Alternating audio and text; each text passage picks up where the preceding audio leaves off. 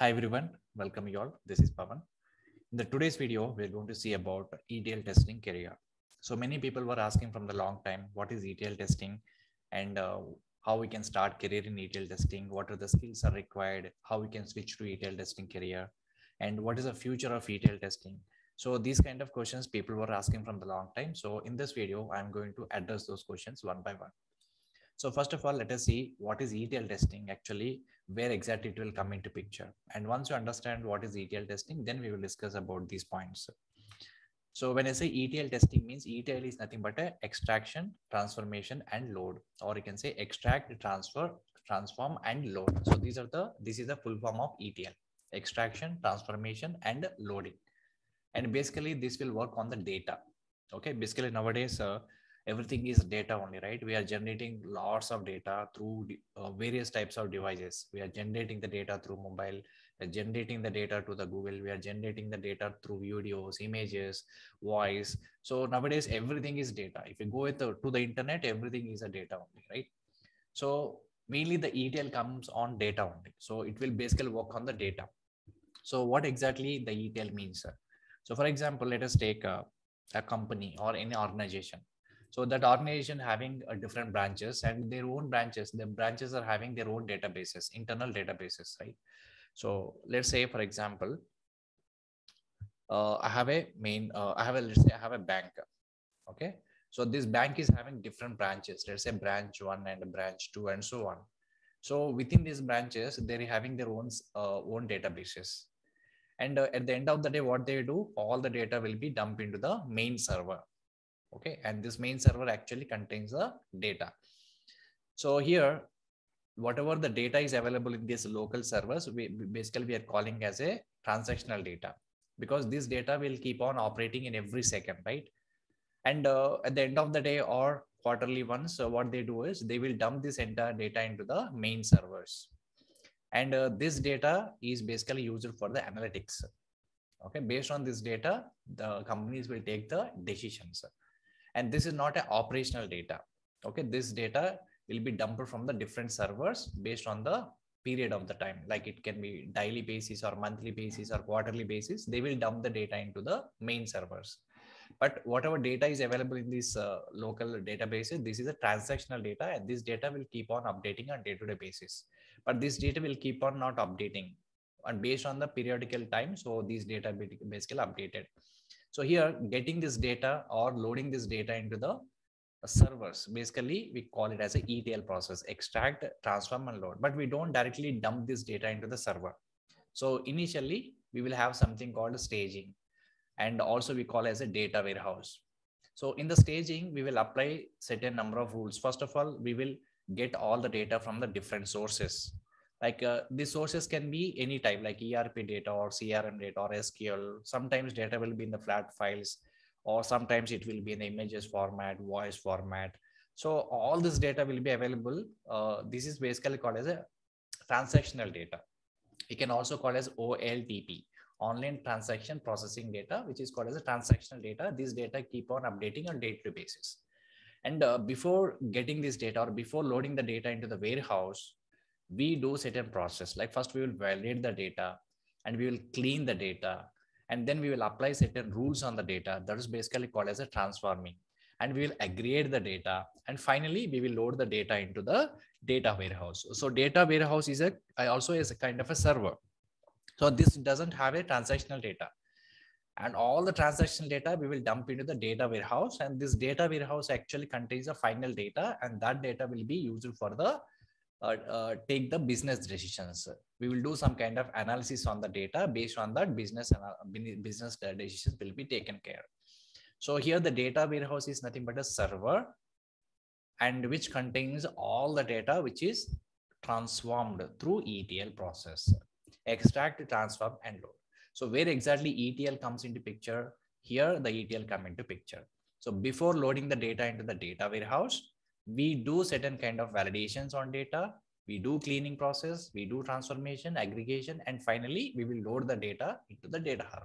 And this data will be used for decision making. Business decisions will be taken based on the data. So then next level, there is OLAP analysis. Here we call it as a OLAP, online application processing. And this is not a transactional data. And this data is called as a online application processing, which is used for analysis, data mining, data visualization, report generation, creating the dashboard, generating the alerts. So these things will be taken care based on the data which is available in the data warehouse.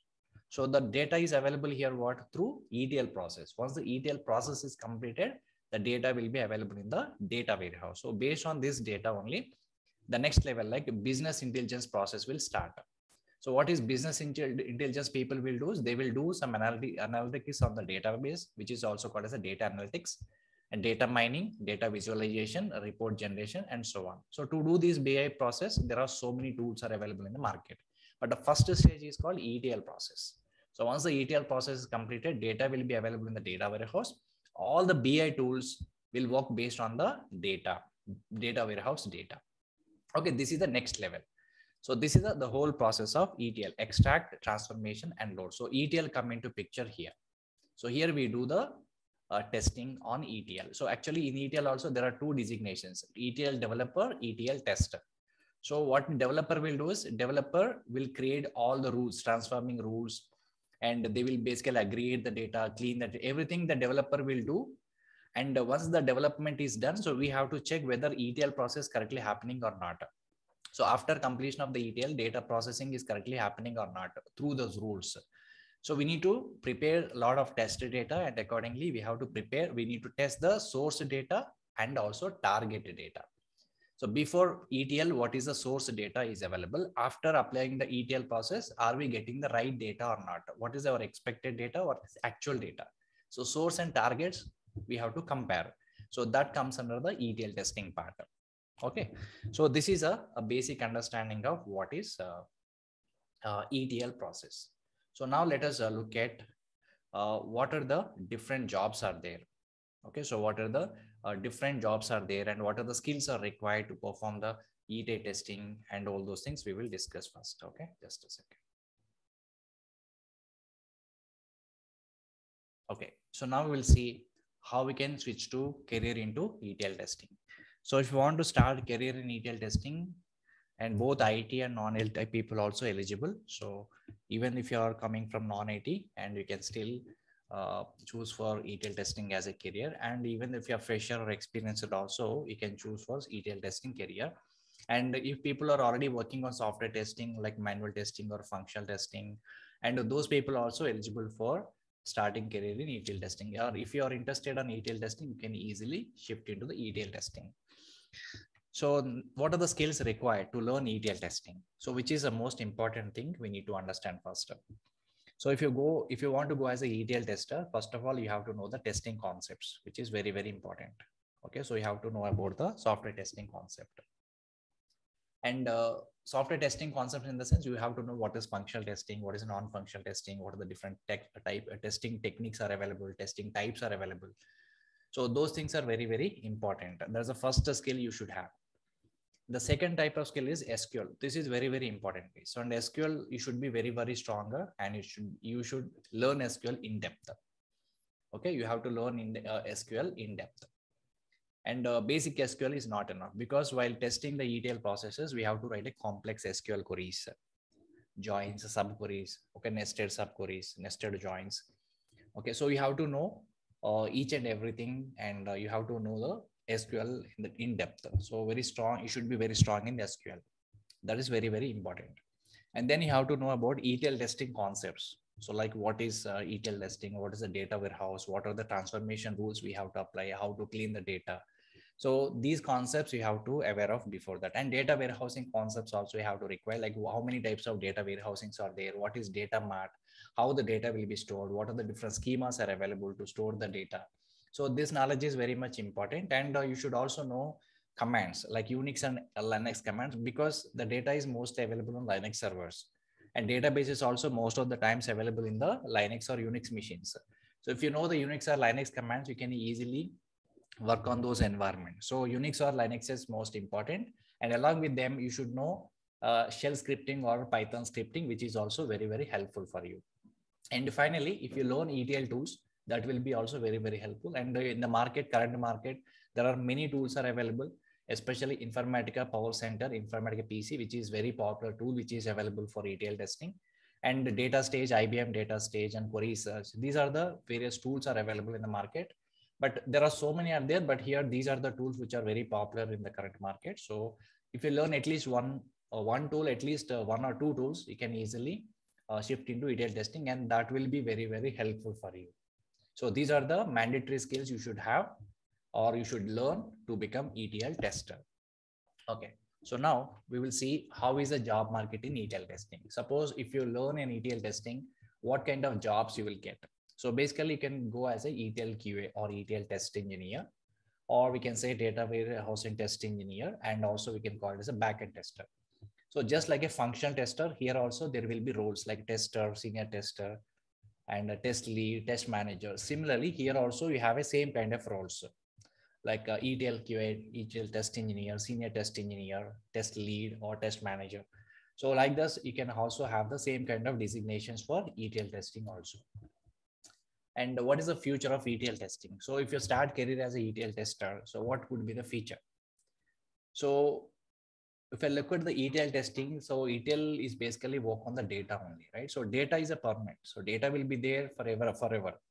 So data will not be lost, data will not be reduced in future. So it will be triple, right? So it will be doubling and tripling the data nowadays. So there are huge data is generating from more number of devices. In the coming years, there will be huge data will be generated. So whenever the data is available, so the tools and technologies which are related data will always will be there. So you can go as a data analyst, or you can go as a data mining engineer, data visualization, big data, and machine learning. So these are all the different fields which are related to data only. So if you are more familiar with data, and if you are more familiar to work on the data, you can go with these kind of fields in future. So this is an enhancement of the ETL testing part. So if you go as a ETL tester, then you can enhance your skills and you can just move on to the another type of designations like data analyst. And these are the different areas. Like as I said, beginning ETL testing, once the ETL is done, so the data will be available in the data warehouse. So from there, the next process will be taken care. So business decisions will be taken care based on the data warehouse data. And how the business will take care of the decisions, they will analyze the graphs. So they need data analyst, and they need data mining engineers, and data visualization, and big data. So lots of data will be generated in different formats. So they need to analyze the data. And even machine learning is also work based on the data only. So data analytics and data review is basically depends on machine learning. So how machines will perform the actions based on the data only, right? So these are all fields which are related to ETL testing. So this is the basically future of the ETL testing. So if you want to become an ETL tester, you should be very strong in SQL. That's the first thing. And you should have a passion to work on data. That's most important. You will completely work on the backend side, not on the UI side. You will mainly working on the databases, tables, data. So these are the main areas you will touch up on ETL testing, but you will not touch any UI part. Okay, but if you enhance your career in ETL testing, then you can go as a business intelligence tool. You can learn, and you can go as a business analyst, not business analyst, data analyst.